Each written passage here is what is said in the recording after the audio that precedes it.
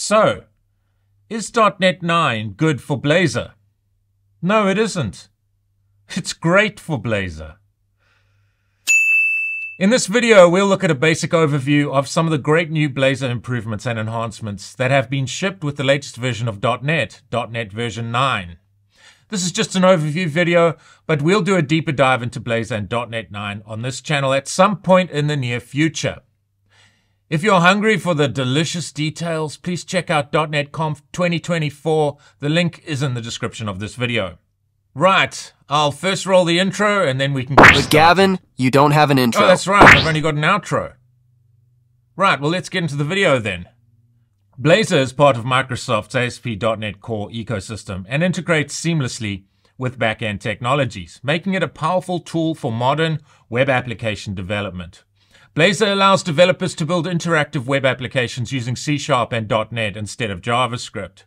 It provides a full-stack solution for developers that want to, for example, build enterprise applications that include sophisticated interactive front ends coupled with highly scalable backends. In the context of Blazor, the release of .NET 9 kind of reminds me, in a very roundabout way, of when .NET 6 was released, in that the previous release, .NET 5, was what I would call a game changer. With the release of .NET 5 in 2020, the benefits of .NET Framework were combined with the benefits of .NET Core into one software substrate that would simply be called .NET moving forward. So you have this huge upgrade to .NET 5 where .NET became a fully unified platform. So .NET 5 was the first version of a fully unified .NET. .NET Framework 4.8 was the last version of .NET Framework, and .NET Core 3.1 was the last version of .NET Core. The year after .NET 5 was released, .NET 6 was released. So in 2021, .NET 6 was released. The upgrade from .NET 5 to .NET 6, as far as I can see, was not quite as huge as the upgrade to .NET 5 the previous year, but still very significant in that it cemented the unification of .NET. So my point is, with this year's release of .NET 9 in 2024, this year, the game-changing enhancements made to Blazor, think improvements like mixed render modes, with the release of .NET 8, are further cemented along with new excellent improvements and enhancements. So .NET 9 is another significant upgrade to .NET in terms of improvements made to Blazor. I, for one, think it is very encouraging and exciting that Microsoft continues to heavily invest in Blazor, making C# a viable programming language for full-stack enterprise web and hybrid applications, where, as you'll see, you can create C# code in one code base that will run inside browsers as well as on native platforms like Android, iOS, macOS, and of course Windows. .NET 9 is just more confirmation from Microsoft that Blazor is a framework that is here to stay. If you like this video, please hit that like button and please consider subscribing to the channel. Please don't forget to ring the bell so that you'll be notified of future content. Please feel free to share this video with anyone you feel may benefit from its content. If you'd like to thank me by buying me a coffee, you can do this at my Buy Me a Coffee webpage at this URL. It will of course be greatly appreciated. It would be great if you followed me on X. My username is @GavinLonDigital. I love reading your comments, so please feel free to engage with me in the comments section. Your insights are always greatly appreciated. So let's start by looking at a brief summary of some of the performance improvements. So with .NET 9, Blazor WebAssembly apps start up 25% faster according to Google Lighthouse scores. Blazor server apps are more responsive due to WebSocket message compression. Your static web assets are now optimized with pre-compression and fingerprinting so that your static assets can be efficiently downloaded and cached. As a web developer, have you ever experienced that rather maddening thing that happens when you, for example, update a CSS file only to find that the change you've made didn't propagate through to your users? It's like the universe is gaslighting you or something. It plays with your mind. Well, fingerprinting makes sure that this caching issue doesn't occur. So when you make your shiny button CSS change in production, through fingerprinting, your change is immediately propagated through to your client. As someone who has been through this ordeal, this is a welcome improvement.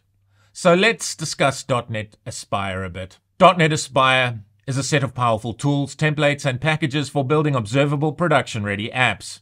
.NET Aspire is delivered through a collection of NuGet packages that handle specific cloud-native concerns. Cloud-native apps often consist of small, interconnected pieces of microservices rather than a single monolithic codebase. One of the things I love about ASP.NET Core is how easy it is to seamlessly integrate .NET components with one another in a larger system. For example, it is easy to add the .NET Aspire orchestrator to your Blazor apps from within Visual Studio. What is the .NET Aspire orchestrator? The .NET Aspire orchestrator is a core component of the .NET Aspire framework that manages and coordinates workflows, processes, and service interactions within an application.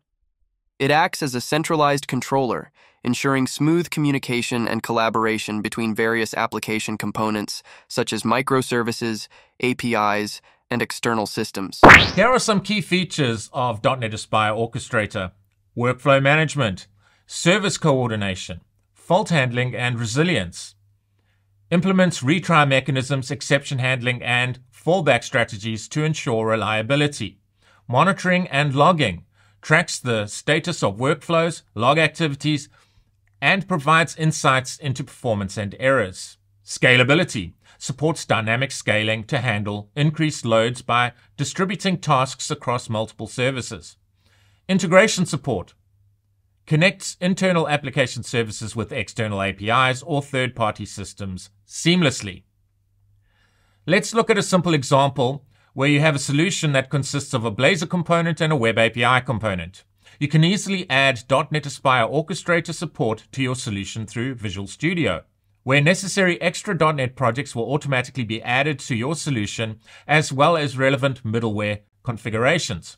This means the developer doesn't need to be concerned with the details of this, and your solution will automatically be set up to leverage certain benefits provided by the .NET Aspire orchestrator. So .NET Aspire will now be able to orchestrate interactions between the Blazor component and the Web API component, while the components themselves are still very much loosely coupled. So, through the addition of minimal amounts of code, .NET Aspire orchestrator can maintain a reference between the Blazor component and the Web API component, and therefore provide support from the outside, as it were, regarding the interactions between these two disparate components. So, through .NET Aspire orchestrator, the developer is able to model the entire application, which in this simple example is made up of two disparate components, a Blazor component and a Web API component. You can imagine how beneficial this is as your application scales with more components added to the solution.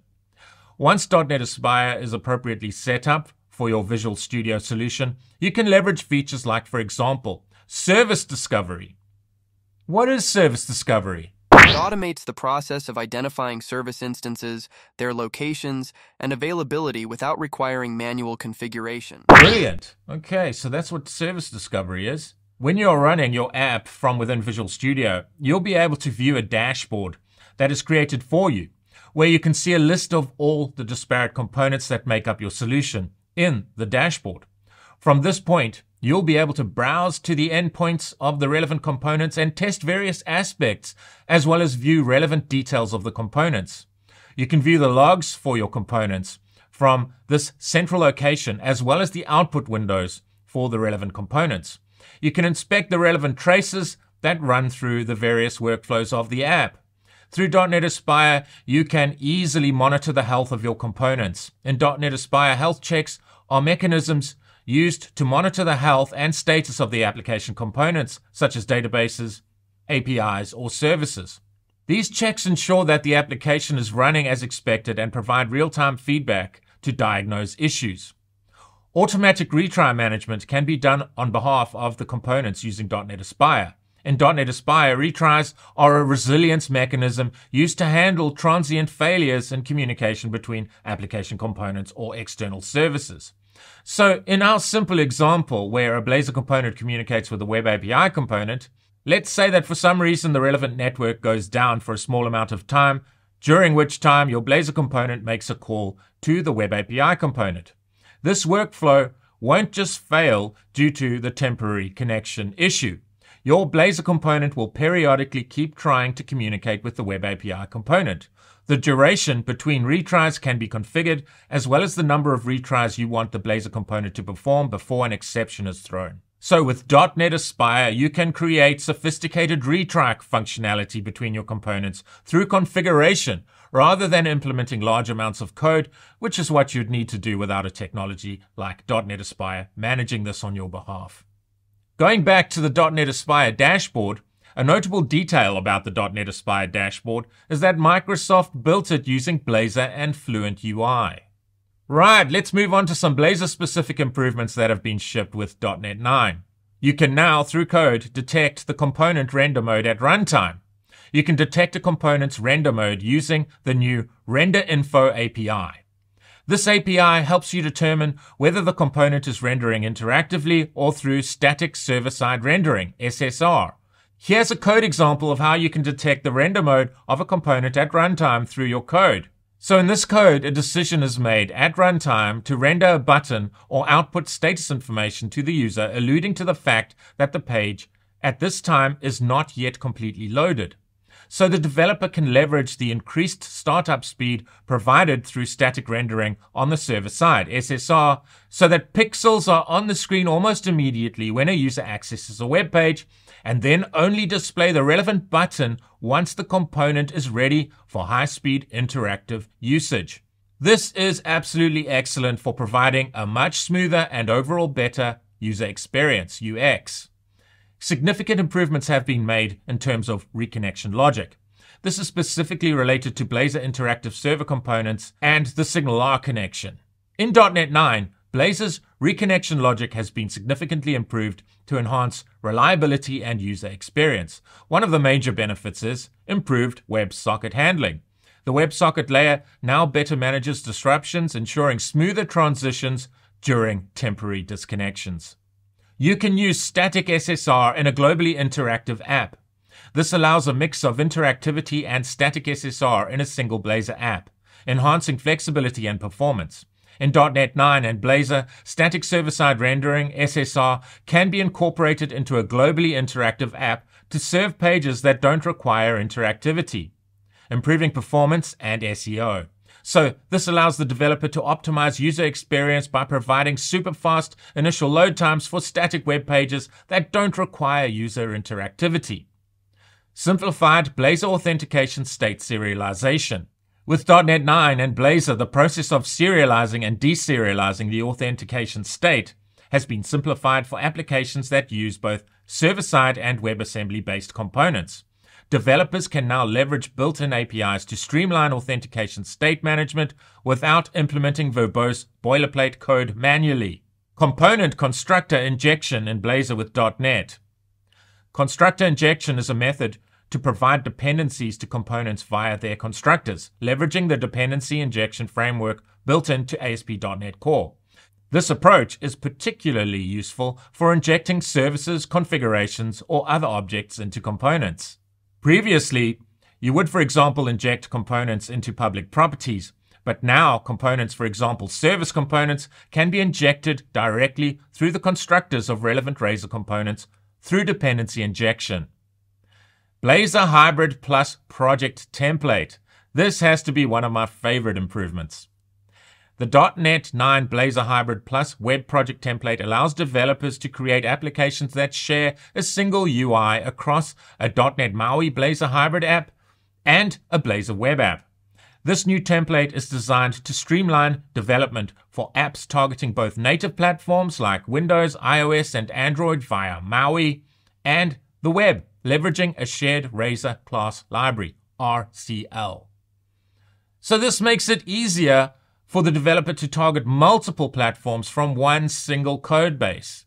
So you can see that with .NET 9, Microsoft has made Blazor even more awesome. Please check out .NET Conf 2024 where you can wolf down the juicy details. The link is in the description of this video.